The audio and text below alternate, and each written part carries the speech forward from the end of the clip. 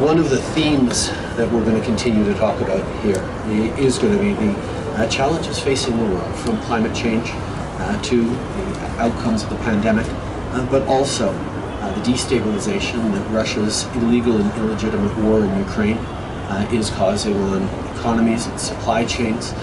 inflationary pressures both at home and around the world, but also pressures on fuel and specifically on food.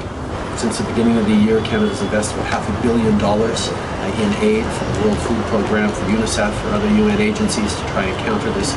food crisis that is entirely caused by Russia's illegal and illegitimate actions. I'm happy to announce